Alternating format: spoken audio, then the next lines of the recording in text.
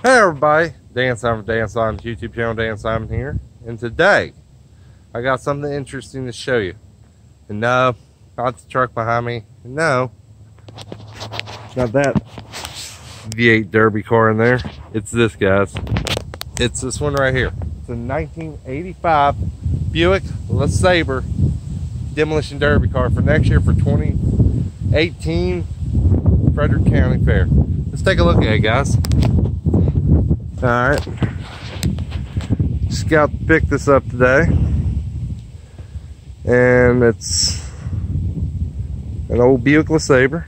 You can see I put my roof sign on there just to make it look kind of cool.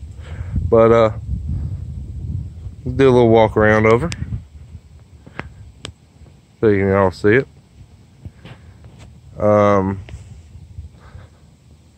Got a couple dents in the body on this side. If you can see, kind of has a couple dents, but yeah, it's just gonna be a derby car. So there's the trunk with a bunch of junk in it, but yep, there's this side, there's this side, guys, and there's this side. But what I'm gonna do underneath the hood of this car, guys, is something different. What I'm gonna do is I'm gonna get me some all threads and put it up here on the front core support and weld it in, and I'm gonna take it all the way down to the frame. This way, when I get hit in the frame or in the front, it'll push it in a little bit, but it ain't gonna budge.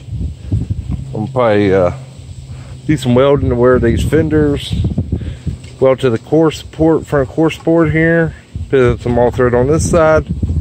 I got a lot of shit under here I gotta take out. But yeah, this car does have a 307 motor in it, guys. But the starter is going on it, but it does run. It does run, guys. So once I get the starter fixed on it, I will have some running and driving videos on this car, guys. But for a derby car, I only paid 300 bucks for. It ain't bad. Alright, guys, like I always said, please like, please share, and please subscribe. I'll catch you guys later, guys. And just stay tuned for future build videos of this car.